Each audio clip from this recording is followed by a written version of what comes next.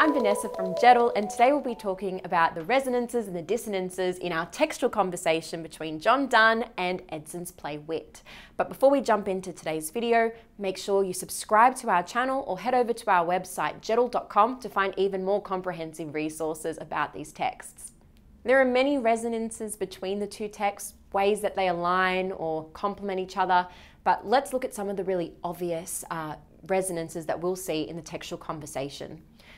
The big one is suffering and mortality, and the commentary the two texts provide around mortality and human suffering and death as being the ultimate way of defining the meaning of life. And the lessons of mortality can only be understood by experiencing it, which is something that both the poems and the play agree on.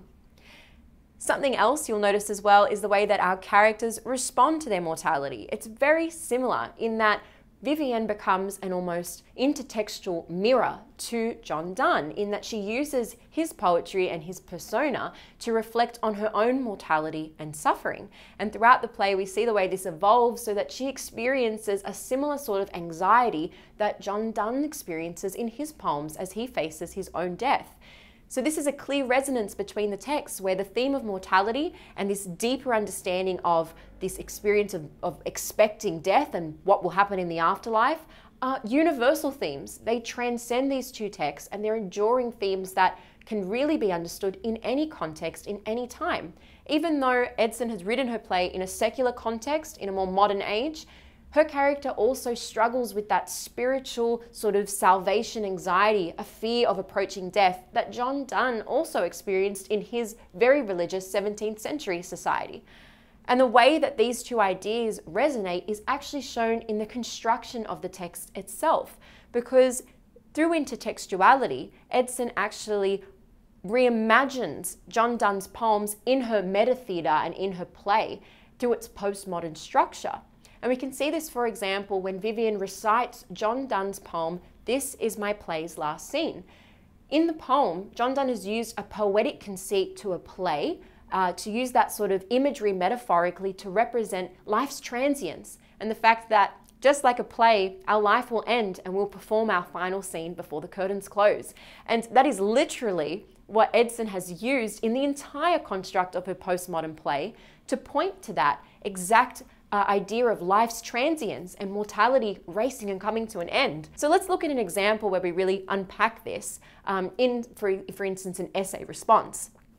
Vivienne's intertextual reference to Donne's poem, "This is my play's last scene," resonates with Edson's postmodern form, reimagining the poem's metaphor for mortality through the mode of meta-theatre.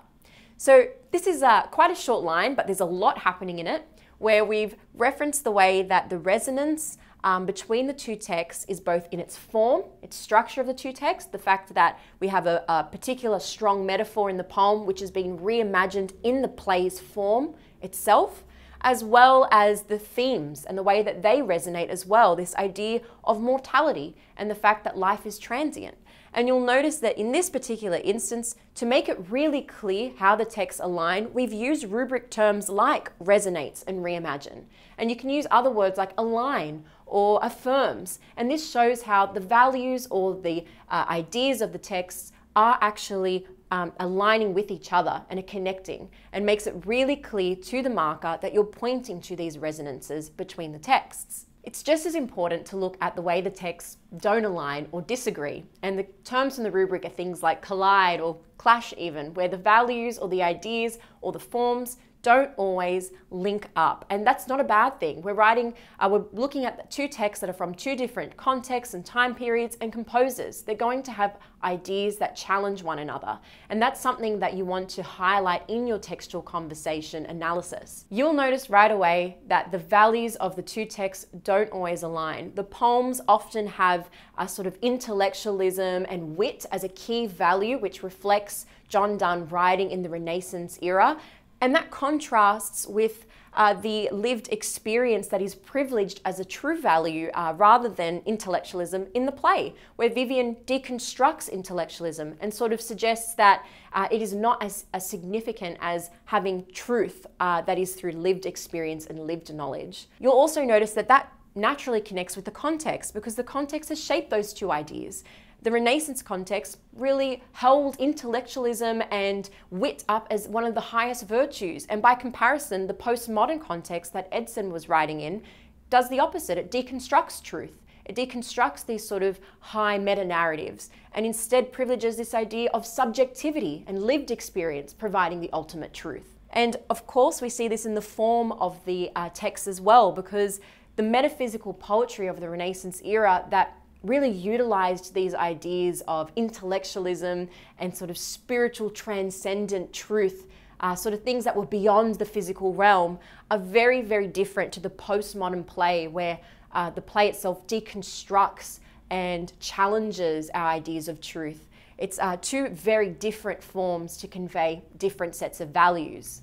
If you like content like this, make sure you're following our channel or head over to our website, jedl.com, to get more resources on your texts.